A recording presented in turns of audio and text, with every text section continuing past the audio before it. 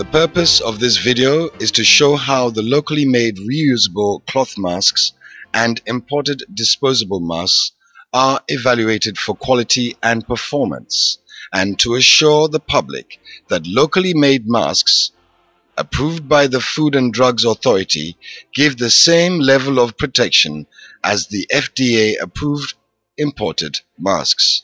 Locally made face masks approved by the FDA are manufactured in accordance with FDA's guidelines for locally made face masks and the Ghana Standards GS-PAS for 2020. Locally made masks are required to have 3 layers, with the middle layer acting as a filter or barrier, offering effective protection for use as medical masks.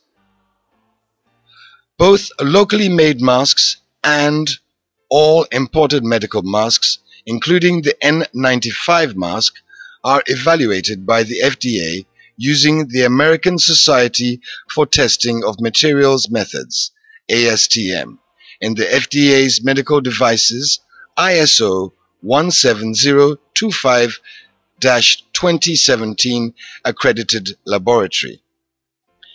In evaluating the locally made mask, the first check is to check the dimensions.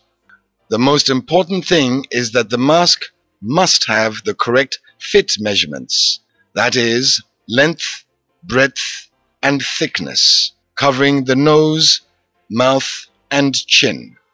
The thickness is measured using a digital thickness gauge, and the other dimensions are measured. The specifications for dimensions of each type of mask are indicated at the end of this video. The next test is the aerosol spray splash test. This test method is used to evaluate the resistance of all medical face masks to penetration by the impact of a small volume of aerosol liquid. This test is used to determine whether the mask is capable of preventing liquids or droplets sprayed on the outside of the mask from appearing on the inside of the mask. The aerosol used for this test being less viscous than oropharyngeal secretions, giving the added assurance of performance of a mask that passes this test. The dyed aerosol is sprayed at high speed onto the mask, and after 5 minutes, an assessment is made on the inside layers to see if there are any liquid stains present. This is done by taking the mask apart and inspecting the fabric layers. Pass-fail determination is based on visual detection of the dye penetration. The porosity of the mask is then tested. The porosity is determined by applying a 10,000 Pascal of air pressure on the inside of the face mask. A flame is placed on the outer side of the mask, and porosity is determined by whether the flame is extinguished under pressure.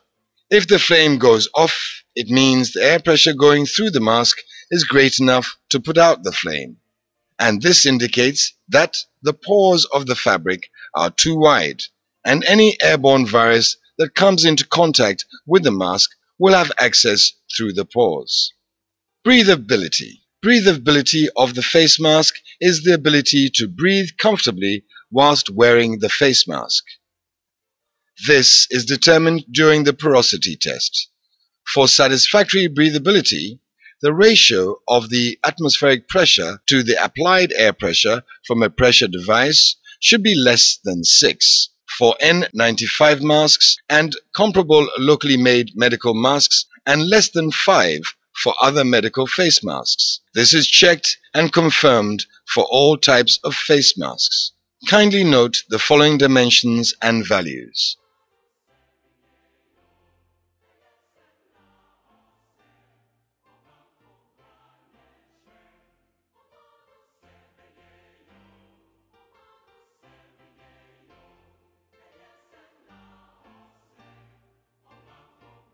Please, let's all follow the protocols, including wearing of the right mask, to enable us to protect ourselves and others from COVID-19. FDA, your well-being our priority.